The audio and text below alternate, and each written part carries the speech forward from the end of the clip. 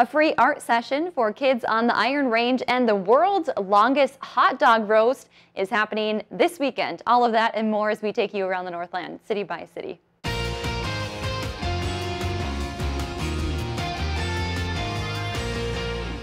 Kicking things off in Virginia, there will be a free open arts session tomorrow. There will be arts and crafts available for kids and teens grades K through 12.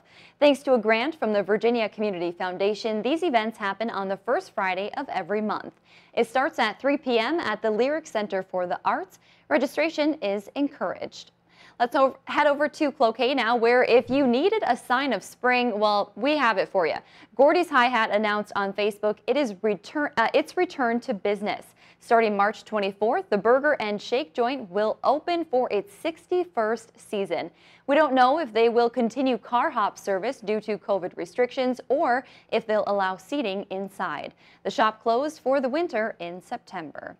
And in the Hayward area, Lakewoods Resort in Cable will host its annual World's Longest Weenie Roast this weekend.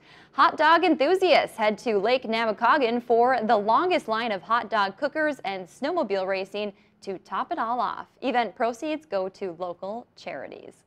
If there's something going on in your neighborhood that you think we should know about, send us an email and it might be featured as we go around the Northland, city by city.